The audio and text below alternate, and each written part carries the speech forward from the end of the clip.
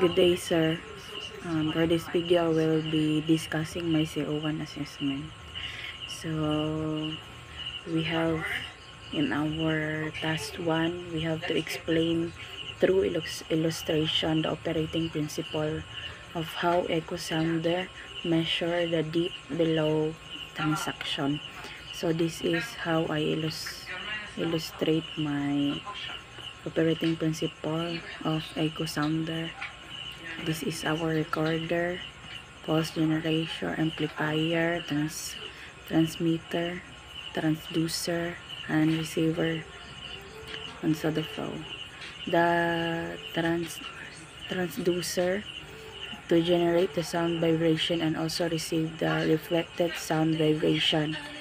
Pulse generation to produce electrical oscillation for transmitting transducer.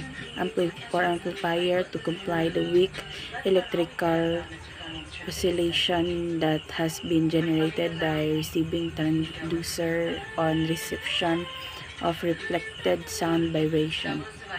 And for our recorder for measuring and indicating the deep. So in our task 2, we have to explain through illustration formula for how the deep below transducer is being calculated. So this is our formula of how deep below transducer is being calculated. We have time taken to deep of water. We have deep to this distance over 2 equals speed times time over 2. And for our task 3, we have to explain the 7 identified error of the echo sounder.